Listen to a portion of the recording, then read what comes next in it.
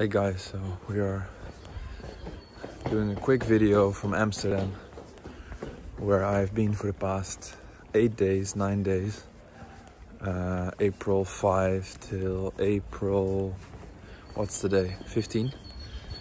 And I had to make a decision on whether to accept a relatively high cost for a journey, for a trip that I'm about to make. I'm flying tonight again towards the United States, towards Miami, specifically to attend a very exciting program, a 1-month program that is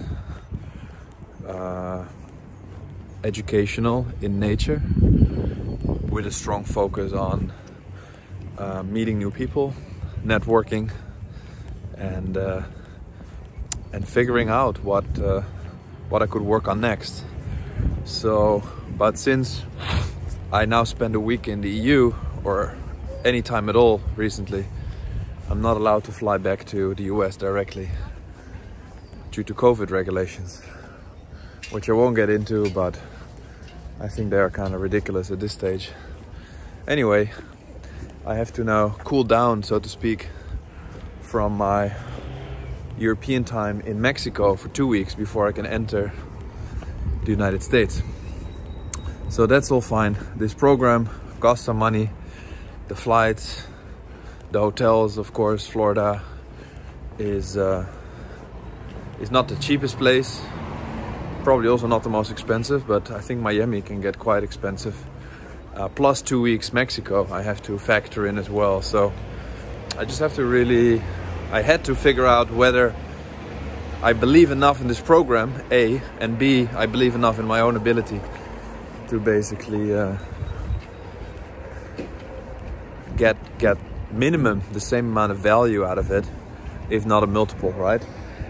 And so I think all in, I'm budgeting the trip for around 10,000 US. So and yeah, I'm kind of betting on myself, so I'm used to that, so that's all good.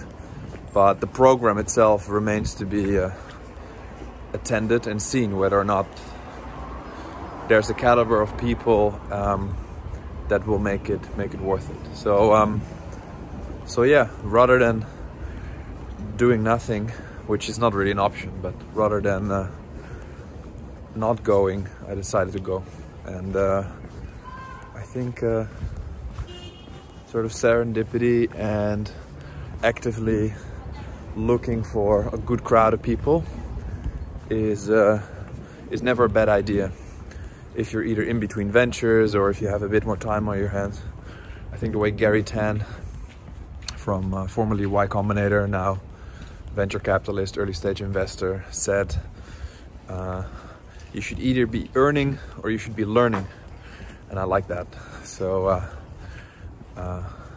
this is gonna be a learning month, and yeah, I think if you have a choice to bet on yourself and you've thought it through and you checked some references and you have a basic understanding of being able to filter out what I call basically bullshit courses, right? People that get rich by selling you stuff, as opposed to just you know, really just offering long-term value by bringing you in touch with other people. I think this is always a good thing to do and to consider. So anyway, that's just a quick video, and